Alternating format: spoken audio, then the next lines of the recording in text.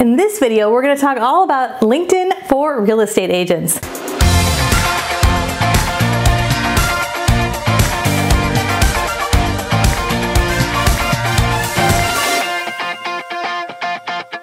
Hey everybody, Katie Lance here, founder and CEO of Katie Lance Consulting, the Get Social Smart Academy, and author of the book, Get Social Smart. And it's episode 202 of the Get Social Smart show. And in this episode, we are going to talk about a few tips, tools, and strategies for how you can maximize LinkedIn. Now, I know when it comes to LinkedIn, LinkedIn's not as fun as Facebook or Instagram.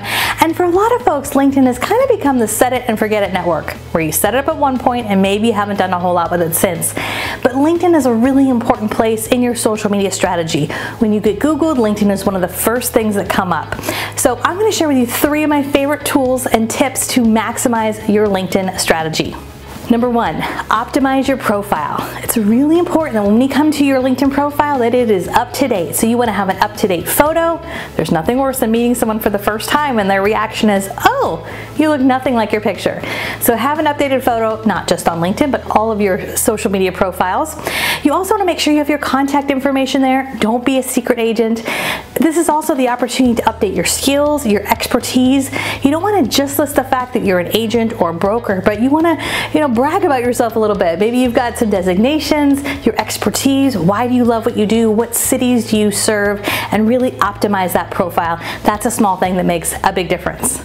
Number 2, maximize recommendations. Now, I know in the world of real estate, there are a lot of places that you can get recommended, but I love LinkedIn recommendations because it's a business platform, not necessarily just real estate. So one of the best ways to receive recommendations is to give recommendations. In fact, one of the things we recommend in our Get Social Smart Academy is set a date on your calendar once a month or so where you go onto LinkedIn and you think to yourself, who have you worked with in the last 30 days? Who have you worked with in the last 30 days? Could be another agent, could be a client, could be your stager, your lender, lots of different people. Go on and leave them a recommendation. Write 2 or 3 sentences about your experience. And I can almost guarantee you when you do that, 9 times out of 10, their response is going to be something like, oh my gosh, I didn't expect that, thank you so much. And so often they will leave that in return. Those recommendations, those are social proof. And again, small thing that can make a big difference when it comes to LinkedIn. Tip number 3, utilize the blog feature. Did you know you can blog over on LinkedIn? Even if you're not a writer, blogging over on LinkedIn is a great way to really build your exposure and build your engagement on LinkedIn. Now, I know that within LinkedIn there are lots of different things that you could use, but the way you use the LinkedIn blog is really unique. When you go onto LinkedIn, you'll see your news feed, which by the way is not as busy or noisy as Facebook or Instagram, but you'll see your news feed. And at the top of that news feed, you'll also see a little button that says write an article. Now, this is not necessarily the place where you're going to blog about your listings, but this is a great opportunity for you to share some content and some information in your own voice. So it might be things like the top 10 things I've learned in real estate from being in real estate the past 10 years. Or if I had to do it all over again, this is what I would do. Or the top 5 questions every new homeowner always asks me.